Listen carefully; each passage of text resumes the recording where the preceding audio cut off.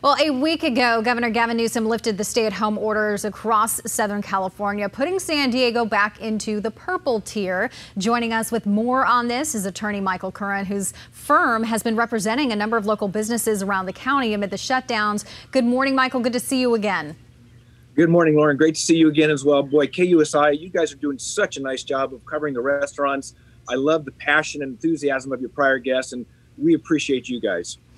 Well, trying to keep these businesses going, at least in any way that they can. We started talking with you a while back when it was just a few restaurants really asking a lot of questions about the legality of some of these shutdowns. And now you are representing over 600 businesses as part of this, just asking to safely reopen in a broader capacity. Tell us how that is going. Well, so it began with about 50 or 60 restaurants up in Carlsbad in the beginning of December. We had this idea several months ago, and this idea is not anything new. It's the United States and California constitutions. There is no law behind these so-called health and safety orders. There is law, the highest law in the land, behind constitutional rights. And when a government seeks to infringe on constitutional rights, they have to do so in a very narrow way.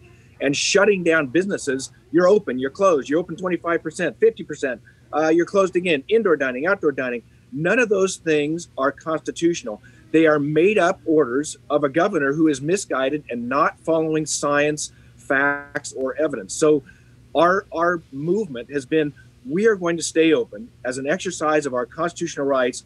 Our clients are looking forward to an announcement of the opening of indoor dining at 25% or 50%.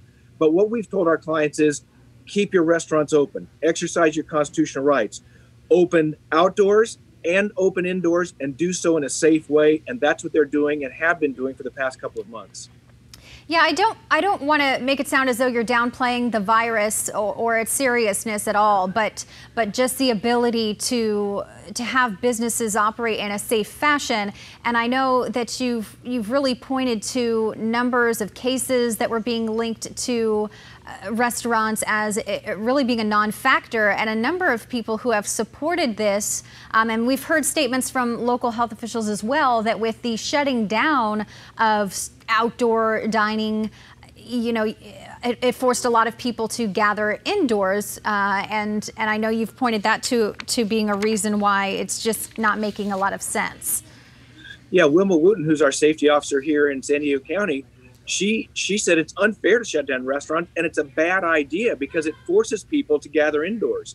You know, shutting down outdoor dining, shutting down outdoor gatherings, which are much safer than indoor gatherings, has actually increased the spread. It has not decreased the spread, and we've seen that over this last shutdown. So why was it necessary? It made no scientific sense. It made no legal sense. It wasn't constitutional. It was just a bad idea. It's the second or third time we've done it. It didn't work the first couple of times. How is it that Governor Newsom thought it would work the third time? It didn't work, and there's never been any science, law, or actual evidence that points to shutting down the restaurants contributes to halting the spread of the virus. We know our restaurants are safe. We know statistically, and in the last 2 months, there has been virtually no breakouts in our restaurants. So we know what we're doing is safe. We know what we're doing is right. And we think that we are really contributing to bringing health and life back to the community. Just like your previous guest, you saw that there's life and there's health and there's happiness coming back. And we're just so delighted to see that. And I know, you know, other states, New York is opening up indoor dining at some capacity starting February 14th. So, you know, there has been discussion of when California is going to do that. Have you been privy to any information in your discussions with officials about when that could happen for California?